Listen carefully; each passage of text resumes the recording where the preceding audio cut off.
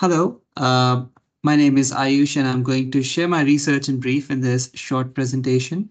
In this study, we are using thermoluminescence thermochronology to obtain thermal history of rock samples and use this history to interpret seismic hazard in Southern California. This work is a collaborative effort with colleagues from University of California in Los Angeles. So I'll start by giving a brief background of my research. So my study area, which is the San Gorgonio Pass region, is situated within the southern San Andreas Fault Zone. It's a key player in earthquake dynamics due to its structural complexity and the challenges in understanding its fault activity over the last 100 to 10,000 years. Now, prior research in this area has utilized low temperature thermochronometers and cosmogenic 10 beryllium dating techniques, but these methods present limitations in temporal resolution and often induce bias. So our study introduces TL thermochronology as a novel technique to measure in situ erosion rates, offering new insights into fault dynamics and seismic hazard in Southern California. So the first figure in my poster is a hillshade map of the southern San Andreas fault zone, and it shows all the major faults in southern California. Uh, and it shows the northern and southern stress pathways that are marked in green and yellow respectively.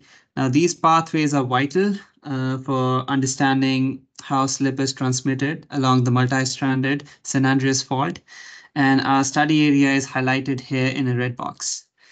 So we're trying to answer two main research questions through this poster. Firstly, how does slip partitioning happen among San Gorgonio Pass fault strands? And which of these fault strands have the potential to induce large earthquakes in future? And secondly, can differences in bedrock erosion rates across active fault strands provide insights into tectonic uplift and fault activity? The second figure here is a zoomed in version of our study area. It shows the regional geological units, the sampling sites, and the fault strands that we have investigated in the study. This map essentially shows our sampling strategy and how we are using this strategy to address our research questions.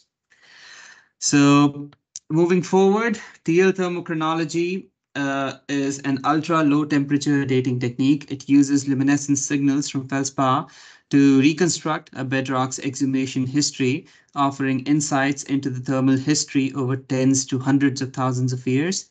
Now, this method is critical for understanding topographical changes that are driven by tectonic and erosional processes. Now, figure 3 is a schematic that shows closure temperatures for various thermochronometers, including our own TL method uh, for different mineral systems. Now, it helps illustrate how TL thermochronology fits within the broader context of dating techniques, offering unique insights into the Earth's thermal history. While other traditional thermochronometers like apatite, uranium, thorium, helium, and apatite fission track are well suited for much higher temperature ranges.